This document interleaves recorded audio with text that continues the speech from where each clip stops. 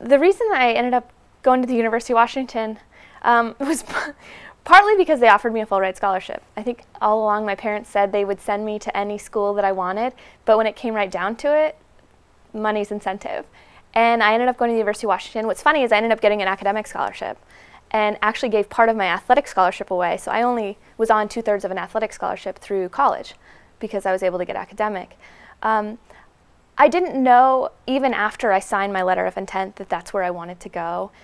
I think it was only after that I had been there, and even more so after I graduated, that I realized what an incredible college experience I had. But more than that, like, to be an alumni of a school in my home state, in a home state that's not traditionally known for golf, has been just an incredible blessing for me. Like, I have incredible support in the state of Washington, which there's been other great golfers to come out of the state of Washington, especially in recent years. Michael Putnam, Ryan Moore, Kyle Stanley, who all have left the state and gone to colleges elsewhere and then now play on the PGA Tour. Well, don't get me wrong, everybody in the state of Washington is very proud of them, but I feel a special amount of support from my Washington natives, knowing that I stayed and went to college at University of Washington, and then was still able to pursue a professional career after that. So give some advice to young people who might be doing really well in junior golf, in high school, even junior high, as they're looking toward where they want to go to school, where do they want to apply, how they want to kind of set up their career, if they want to follow a career. What do they need to be looking for, and how do they need to really be working on their game so that colleges will be attracted to them? Yeah, I think the biggest thing is for young people, as they look forward to what colleges they want to attend, is really look at the college first. I think academics are extremely important. I think that if you choose the right college, if you have a will to play professional golf, you'll find a way. And I think I have a good example going to the University of Washington, not a traditionally strong program for, you know, winters and maybe not, they're a very good golf program now, but even when I started, they weren't. But you look at Keegan Bradley, who went to St. John's, and up in the Northeast that wasn't a great golf program, golf school, golf climate. He found a way.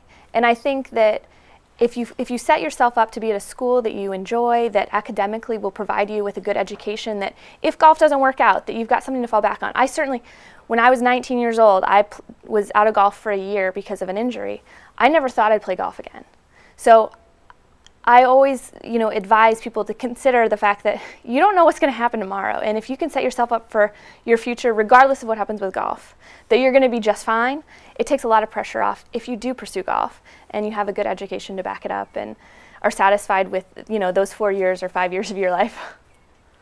2006, I don't know where you were you at the end of your college career? Correct. Was an insanely successful year for you. Yes. Kind of walk me through some of the key things that you did that you're really proud of and how you did them. Okay. Well, it started a lot with 2005 when this was my first kind of big international event that I ever played in, the Spirit was. And to be selected for this team based on accomplishments that were good, but just the beginning of what I considered to be my best summer, which was 2006.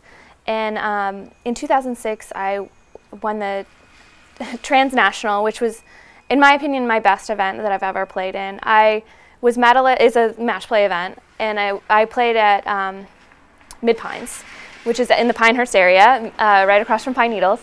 And I was medalist after 36 holes, so I was the #1 seed going into match play. Ended up cruising through my matches. My final match was against Liz Gianangelo, who was one of the top-ranked amateur players at the time, and I won the 36-hole final 9 and 8. And it was just, to me, it was the pinnacle of golf. It's when you play well, you know you're playing well, and you execute. I also was semifinalist at the North and South at Pinehurst that summer. Lost to Yanni Singh on the 19th hole in the semifinals, she was the eventual champion over Morgan Pressel in the finals. Was medalist at the US Amateur, which was at Pumpkin Ridge, which was just down the road from my hometown in Yakima. It was in Portland, Oregon. And then that summer, I stayed amateur for both the Curtis Cup and then the US Amateur. The Curtis Cup was also played in the state of Oregon at Bandon Dunes, which was about 15 miles from my dad's hometown on the southern coast of Oregon. So I had a lot of family support that summer. I had incredible amateur events, and all of it was just honestly, it was a celebration of what I had already done. I think the hardest part about transitioning to professional golf was making that decision and making all those transitions, leaving college, moving away from the city that I had lived in for 5 years, the house that I'd lived in for 3 years in college, and turning pro and being independent and self-sufficient, and knowing you had to perform to make a living. You know, there was not a lot of guaranteed contracts coming out of college. Even being the #1 player in the country, like you still have to perform. And for me, that summer was just extra special because it was just a celebration of an amateur career.